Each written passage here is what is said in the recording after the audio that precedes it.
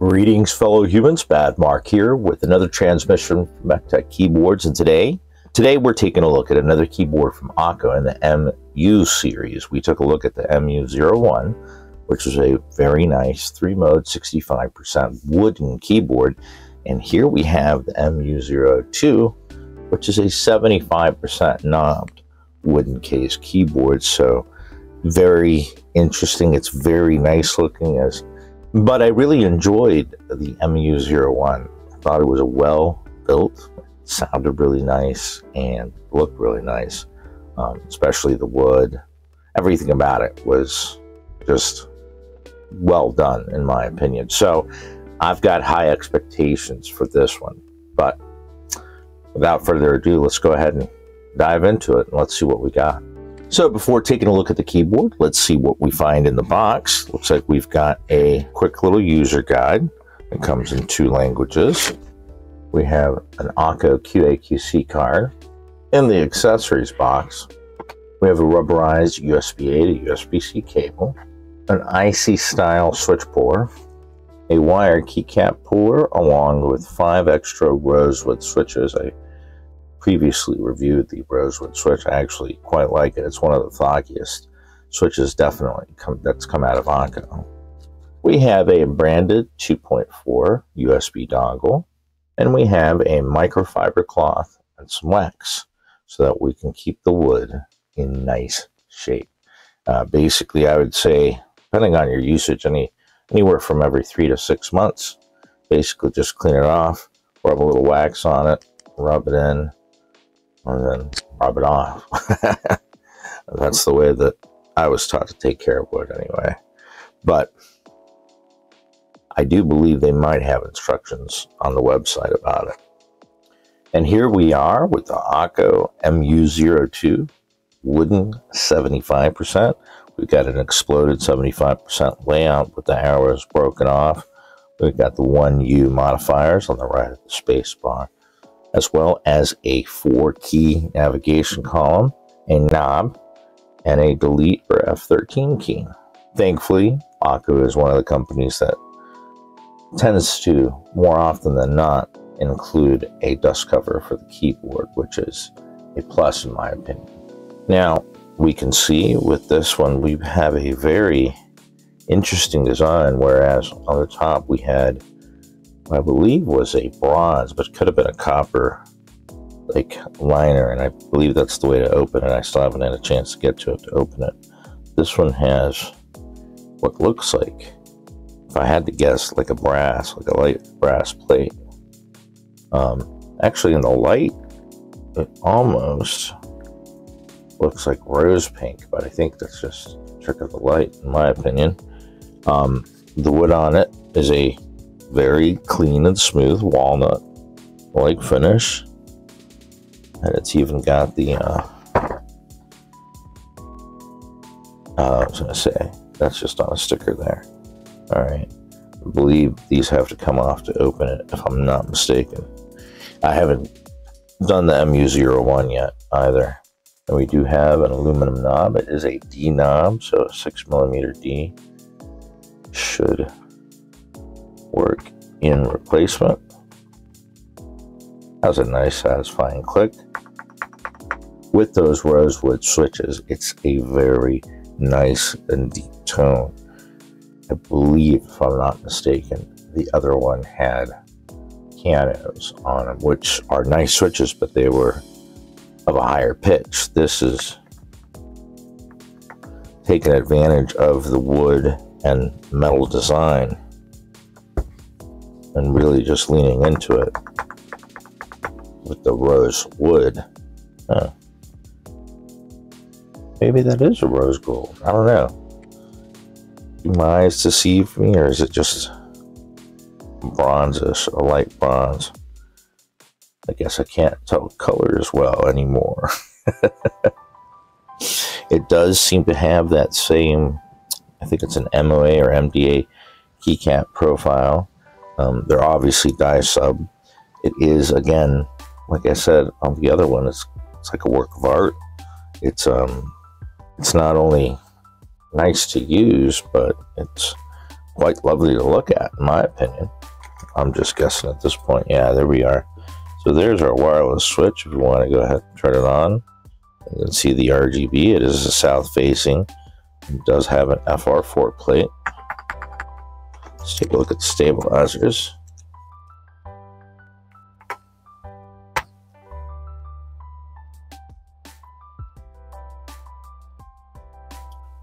There's a Rosewood switch. I'll do my best to remember to link it down below, my review of them, which I think they're just a really nice, deeper switch. One of the deeper switches from Akko, because Akko has been known for more clacky, but they've been coming out with some really nice switches. I think their first clicky, actually, they finally came out with their first, what I think is their first clicky. But it looks like we have plate-mounted stabilizers. We have a south-facing PCB, and it does look like we have the hi-fi layers on here with the PET over the PCB and the IPXE on top of that. The stabilizers are well lubricated on the inside of the stem. And they also have some lubrication. Yeah, I'd say probably a little bit more than some on the elbows there, where there's going to be more of contact. When I come back to them, I'll clean them off. But I do believe it was the same on the MU01. We do have the ability to install screw-in stabilizers, so that's always a consideration. So we've got the Rosewood switches, which are opaque, but they still do allow for RGB to come through, enough to highlight at least the borders of the keys. If that wasn't an FR4 plate and we were dealing with a PC plate, I would say it probably would diffuse a little bit better, but I could see where the FR4 kind of works better with the wood, in my opinion. Definitely sounds real nice right out of the box. Again, it's one of those keyboards, as I said, with the MU01, that's just, I think the majority of people are going to be like, yep, that's perfect, let's go. Got some of the standard key mappings for going through the light effects. It has a lovely keycap profile along with the keycap artwork. Makes the keyboard, in my opinion, almost like a work of art in and of itself. I love the metallic. Like I said, I don't know if it's probably aluminum in a different finish, but and maybe it's just my light, even though it's more white than anything else. It's not really yellow. I see more of a very light rose gold, but I should probably ask my wife. I know she would know. She would know if that's a rose gold or not. Just the specs. They were taking a look at the Akko MU02, a 3-mode wooden 75% with a knob. It is built with a gasket-mounted FR4 plate, a selection of Akko Rosewood or Piano Pro switches. It is also loaded with MOA profile dye-sub PVT keycaps in the Mountain Seclusion colorway. It is preloaded with a 4,000 milliamp hour capacity battery and comes weighing in at 1,125 grams. The chin of this keyboard sits at 25.5 millimeters off the typing surface, while the back sits at 36.8 millimeters off the typing surface, providing for a default typing angle of 7 degrees. The MSRP of this keyboard starts at $135.79. Links below. So we definitely have a very interesting and honestly, I would say unique. I mean, the layout isn't, but the mix of materials. And one thing that I went to my wife and asked her, I'm like, is this like a aluminum or is this like a pink or a rose gold? And she looked at it and she was like, no, that's rose gold. And she's like, wait. And she walked out of my office where I have white light and walked into another room that has yellow light. And then it looked aluminum. It's like, wait a minute, what? It's like that dress, that internet dress that was white or blue, depending on what light it was under. Basically, I mean, I know that different materials refract different light waves, so that's how we see color. But I just found it interesting because both of them look fine. If it's an aluminum, then the brown kind of gives it more of a almost copperish, though it's still aluminum. But in the yellow light, it looks like rose gold. And I've never been one that's crazy about rose gold, but here it works with the browns, with the light tans, and the whole just art vibe of this keyboard. I continued to see Akko just releasing some very nice keyboards and creative. It's not like they're just like, you know, changing the color, putting on different keycaps and switches and saying, hey, this is a brand new one. I mean, they do. I mean, Akko always does the World Tour ones, or like, you know, Year of the. But the designs are coming out with, from the 65 version of this one to the Santorini, which is the Gen 01, to what I have coming soon is the YU01, and that, I believe it's either all acrylic or all PBT. I'm not sure if it's PC or all acrylic. I think it's acrylic. But they're coming out with all these series of keyboards, and I don't know, I love the creativity. I love the selection, the switches. There's a few switches coming out. They just released their first clicky switch, which I'm actually interested in getting and reviewing.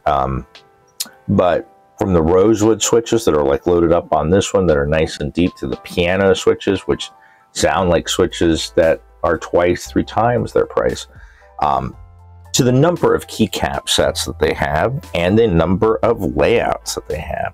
It just continues to get better, and I can't really, I for one cannot complain. And here we have flex, but it's not bouncing on a trampoline. It's just enough. But I like how we have this. That's most likely an aluminum plate, and with the walnut wood, I really like it. I honestly, it's like, all right, well, I'm gonna definitely use it, but after I use it, I'm going to put it up on the wall, like right above my desk, because it's a work of art as well. And, you know, they didn't have to go crazy and, you know, put crazy slopes on it or anything. I mean, it's just a nice block of wood with some feet and this aluminum plate. I don't know, I just, when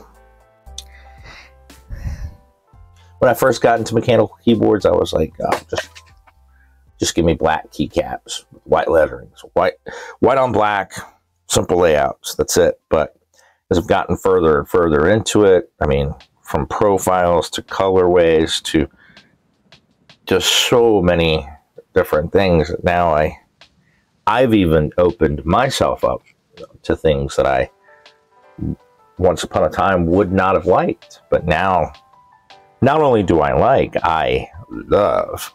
So this is just one of those keyboards. I mean, obviously it's going to do the job if you want it, you know, to work. You're going to use it every day.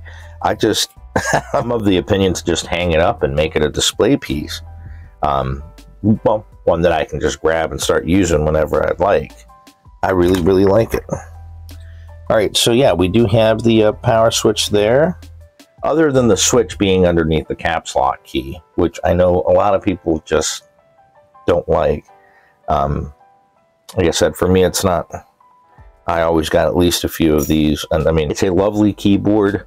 If you like dark wood, walnut wood. I just don't see how you would not enjoy this keyboard. The sound of it is a very deep, earthy tone. I mean, it's just...